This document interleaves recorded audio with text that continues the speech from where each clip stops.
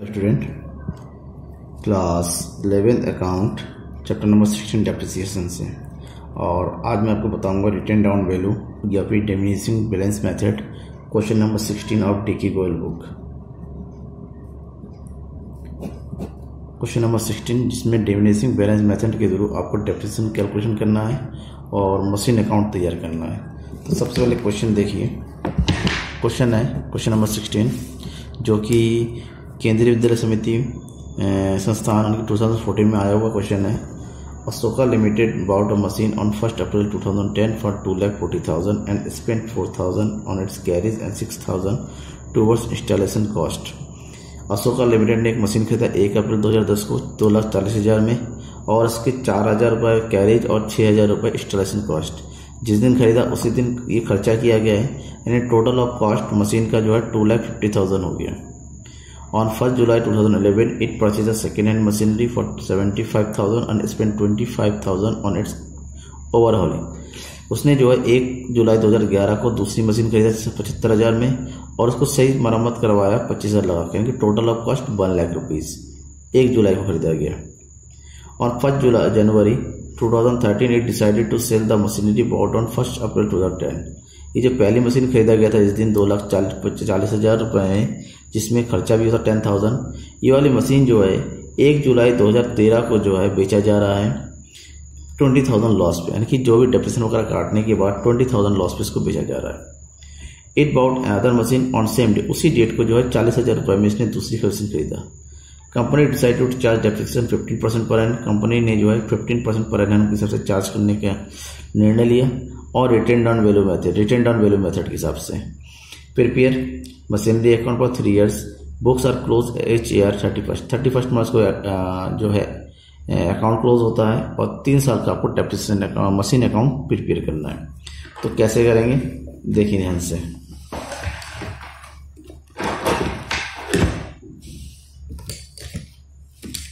सबसे पहले हम जो है मशीन खरीदा गया है कब 1 अप्रैल 2010 को, तो एंट्री कर दिए डेट 1 अप्रैल 2010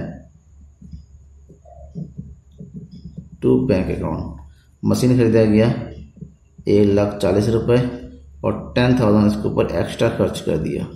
टोटल मशीन हो गया 1,50,000 रुपीज़ का।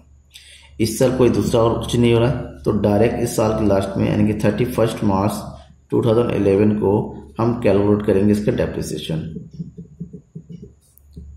Bye depreciation. पहली मशीन का डेप्रिसिएशन कैलकुलेट करेंगे तो यह डेप्रिसिएशन 15% के हिसाब से 1,50,000 सॉरी मशीन खरीदा गया था 2,40,000 में, टोटल हो गया 2,50,000। ठीक है, तो 2,50,000 मल्टीप्लाई बाई 15%, तो ये टोटल हो गया 37,500 टोटल डेप्रिसिएशन चार्ज हो रहा है। तो हमने फिल कर दिया 37,500। तो 2,50,000 में से 37,500 माइनस करने के बाद जो बचेगा उसको हम डालेंगे बैलेंस कैरी डाउन। तो टोटल अमाउंट माइनस कर दीजिए। मशीन फर्स्ट का निकालेंगे 2,50,000 में से 37,500 माइनस कर देंगे तो बैलेंस बच रहा है 0,05। 9 में से 7 गया 2, 4 में से 3 गया 1, 2,12,500 2,12,500 अकाउंट क्लोज कर दे रहे हैं। तो इस साल अकाउंट क्लोज हो रहा है 0010 9110 3145, ये हो गया 2,50,000 और ये हो गया 2,50,000। अकाउंट क्लोज हो गया फर्स्ट। अब ये जो बैलेंस है हम नेक्स्ट ईयर लेके आते हैं, यानी कि 1 अप्रैल 2011 टू बैलेंस ब्रॉट डाउन 2,12,500। अब इसी साल दूसरी मशीन खरीदी गई थी 1 जुलाई 2011 को, सेकेंड हैंड मशीन था 75,000 में। अब 25,000 रुपये अलग से खर्चा किया गया। तो 1 जुलाई 2011 को टू बैंक अकाउंट ये मशीन खरीदा गया 75,000 और उस पर अलग से 25,000 जो है खर्च कर दिया। टोटल मशीन का कॉस्ट हो गया 1 लाख रुपीज़। अब 2 मशीन ही हो गई। अब 31 मार्च 2012 को इसका डेप्रिसिएशन निकालेंगे, डेप्रिसिएशन अकाउंट। 2 मशीन है। सबसे पहले मशीन फर्स्ट, दूसरे नंबर पे मशीन फर्स्ट का बैलेंस था 2,12,500 मल्टीप्लाई बाई 15। इसको कैलकुलेट कीजिए तो ये कैलकुलेट करके आ गया 31,875 रुपीज़। अब इसी रेट को सेकेंड मशीन का कैलकुलेशन करेंगे। सेकेंड मशीन है 1 लाख मल्टीप्लाई बाई 15/100। अब क्योंकि खरीदा गया 1 जुलाई को, तो 1 अप्रैल से महीना शुरू होता है, 1 जुलाई को खरीदा गया, तो टोटल डेप्रिसिएशन चार्ज हो रहा है इसमें 9 मंथ का, 9/12। तो उसको 0 से 0 कर दिया। अब इसको जो है मल्टीप्लाई करके डिवाइड कीजिए तो टोटल डेप्रिसिएशन चार्ज हो रहा है 11,250। ठीक है, तो ये हमने डेप्रिसिएशन लिख दिया पहले मशीन का 31,875 और मशीन 2 का हो गया 11,250। अब दोनों को ऐड कर दीजिएगा तो ये ऐड करने के बाद टोटल डेप्रिसिएशन आ रहा है दोनों मशीन का टोटल ऐड करके 43,125। अब दोनों का बैलेंस माइनस कर दीजिए, जो बचेगा वो होगा balance carry down. Machine first में माइनस होगा 31,875। तो इसका मशीन फर्स्ट का जो बैलेंस बच रहा है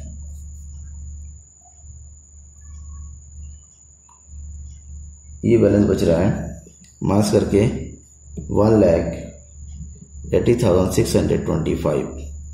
और मशीन 2 का कैलकुलेट करते हैं। 1 लाख में से माइनस हो रहा है 11,250।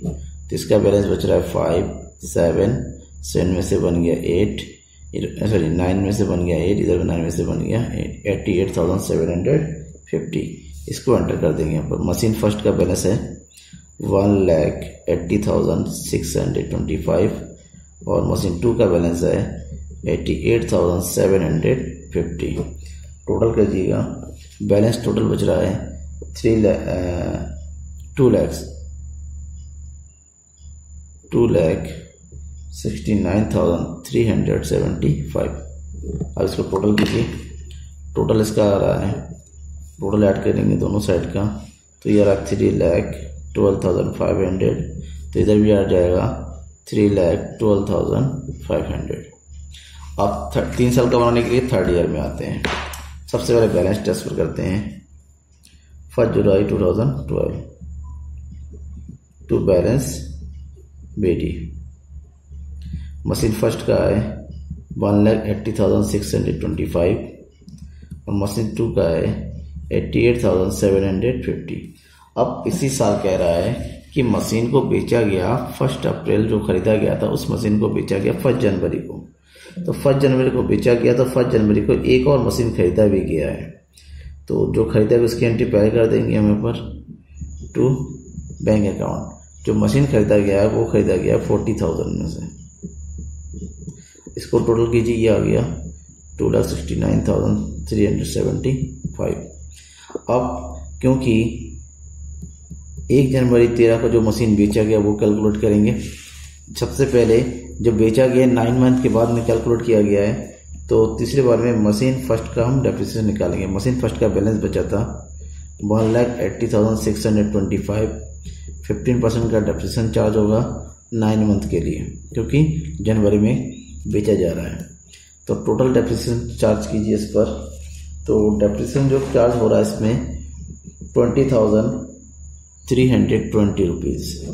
तो ये मशीन बचा था, इसमें से हम 20,320 माइनस कर देते हैं। तो मशीन जो बच रही है 5,030,61 1,60,305 रुपये का मशीन बच रहा है, जिसको 20,000 के लॉस पे बेचा गया है। जब 20,000 लॉस पे बेचा गया है तो कितने बेचा गया है 5,030,4 1,40,000 305 रुपीज़ में इसको बेचा गया है। जितने रुपये में बेचा गया उसको हम एंटर कर देंगे यहाँ पर बाई बैंक अकाउंट 1,40,305 और उसके बाद उसी डेट को हम ट्रांसफ़र कर देंगे प्रॉफिट एंड लॉस अकाउंट, क्योंकि क्या हो रहा है, लॉस हो रहा है 20,000 का। तो अब लास्ट में जाके 31/3/13 को हम डेप्रिसिएशन कैलकुलेट करेंगे। डेप्रिसिएशन मशीन फर्स्ट का डेप्रिसिएशन कैलकुलेट किया हमने 20,320। अब मशीन 2 का डेप्रिसिएशन चार्ज कीजिए। मशीन 2 बचा बैलेंस 88,750 मल्टीप्लाई बाई 15/100।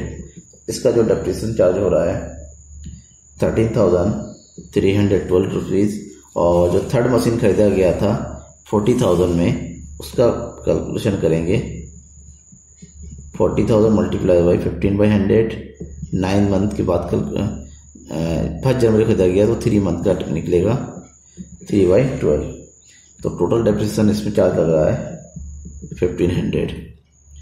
तो मशीन 2 पर अगर डेप्रिसिएशन निकालेंगे तो निकाला है 13,312 रुपीज़, और मशीन 3 का डेप्रिसिएशन आया 1,500।